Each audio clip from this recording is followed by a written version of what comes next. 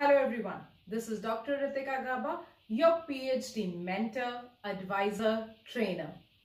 And I'm here once again to empower you with genuine, in-depth and well-researched knowledge. And this time we are going to talk once again about the PhD program of Indian Institute of Technology.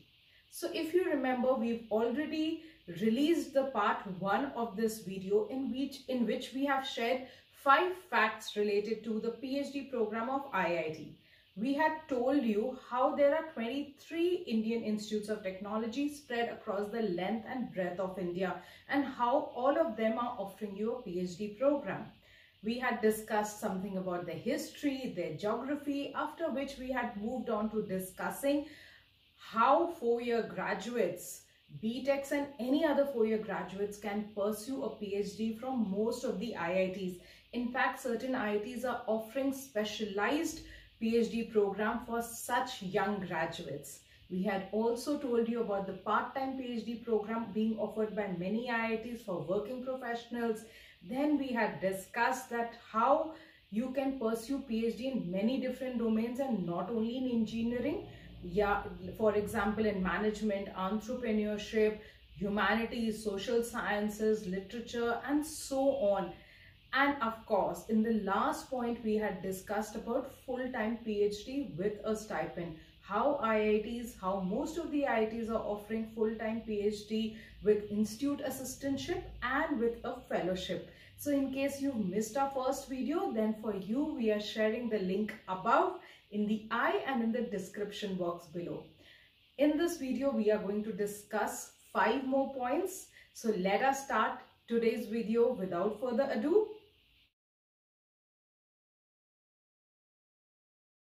Fact 6. Full-time PhD in self-finance mode. So many IITs are offering a very unique full-time PhD program to students where they say that the students can pursue it in self-finance mode. So there could be a possibility that a student is very keen on pursuing a full-time PhD but is neither able to qualify any fellowship examination nor is able to get the institute assistantship. So what do these students do? They can apply to the full-time PhD program of IIT in self-finance mode. That means these students can pursue a full-time PhD but would not be getting any stipend from the institute or any other fellowship. However, if in case while pursuing their PhD in full-time self-finance mode, these students do qualify any JRF examination like the UGC NET JRF, then IIT is not going to stop them from taking this fellowship. However, in case they are not able to qualify any exam, then they will just have to simply continue in self-finance mode a full-time PhD.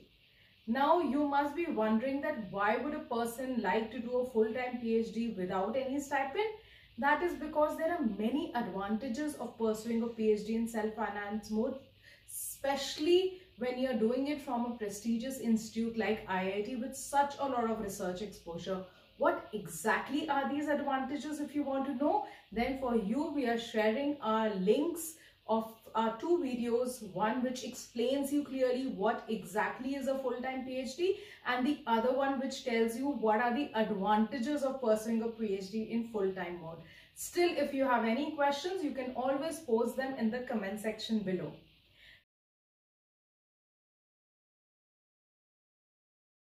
With this, we come to fact number 7. So students appearing in the final year of their qualifying degree can also apply to the PhD program of IIT.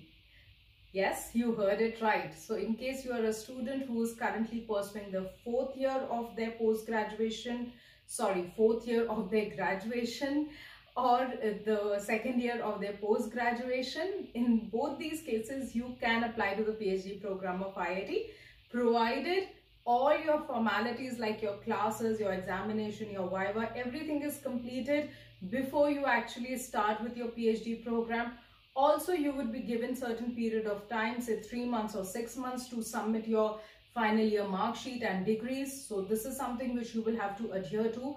And most importantly, in the end, when the result comes, then you should have the required percentage of marks which was stipulated by the institute for you to take admission in the PhD program. If by any chance you are not able to meet that percentage, if you are not able to get that percentage of marks, then your PhD admission can be cancelled by your institute.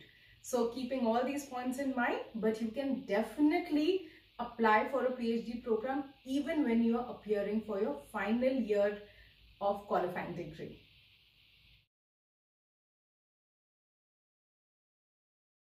Fact number 8.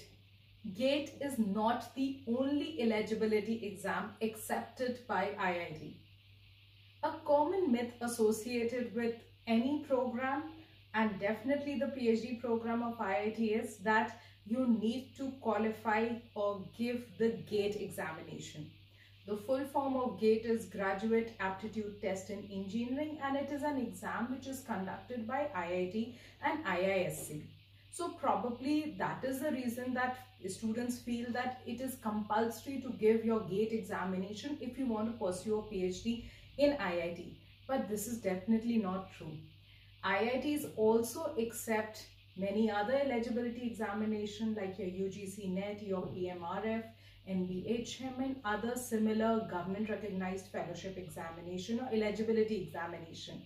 However, for different subjects, different examinations are accepted by different IITs. So you just have to take note of what subject you want to apply to and which eligibility exam is accepted.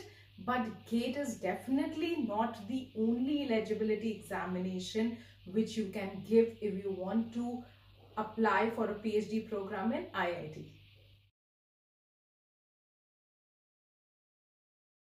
With this, we come to fact number 9, which relates to the fee of the PhD program. IITs do charge a fee from their full-time and their part-time scholar for the PhD program. The fee is usually similar for both part-time and full-time. The variation occurs related to your hostel and mess charges, but otherwise the overall tuition fee and other charges remain more or less the same for all different kinds of fellows. Yes, the reserved category for certain category of student relaxations in fee has been given by IIT. Moreover, the fees of IITs vary across different institutes. So we cannot say that what exactly is the fee, because there are different IITs charging different amount of fees. But one thing is common, that they do charge a fee for the PhD program.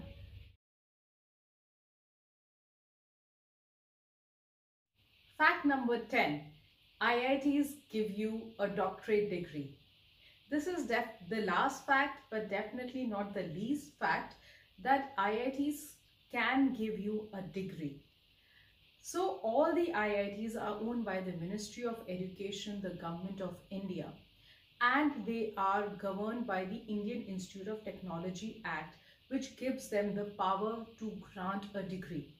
It also confers on them the title of Institution of National Importance. All the 23 IITs are governed by this act.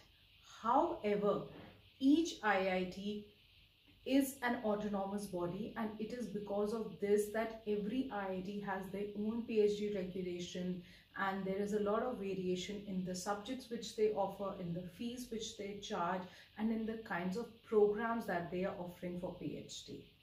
However, one thing which is common amongst all IITs is that they do give you a PhD degree, and once you finish your part-time or full-time PhD from an IIT, you can use the prefix doctor in front of your name. With this, we come to the end of our video. We've discussed with you all the 10 facts. If there are still any questions related to IIT PhD, please post them in the comment section below. We will love to answer all your questions. This is Dr. Ritikagauba from Zenith PhD Training and Consultancy. And if you do like the way we are trying to empower you with genuine, in-depth and well-researched knowledge, then please do subscribe to our channel, like our videos, and share them with your friends and colleagues. Thank you so much for watching my videos. you.